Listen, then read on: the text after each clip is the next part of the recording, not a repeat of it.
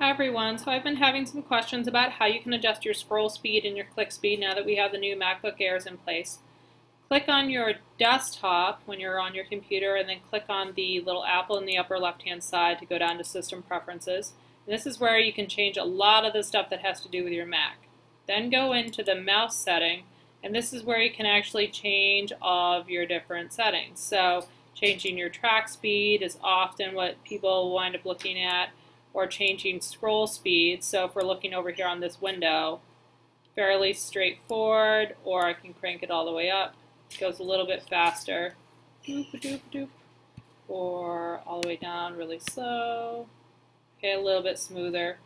I typically will just leave it on what the default is, and my rationale for that is that when I'm using my computer versus someone else's computer in the school district, then it's all set by default to the same settings.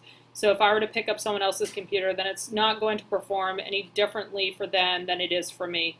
So it's much easier for me to get accustomed to it. But if you do really want to change your scroll speeds and stuff like that, then this is where you're going to find it. If you're still not able to adjust it to be slow enough or fast enough for your liking, then just give me a call and let's chat about it. But in all honesty, the best thing you can do is probably get used to what you have on here by default. That way it's a lot easier for you to help your students in your classroom as well as your peers. Have a great day, everyone.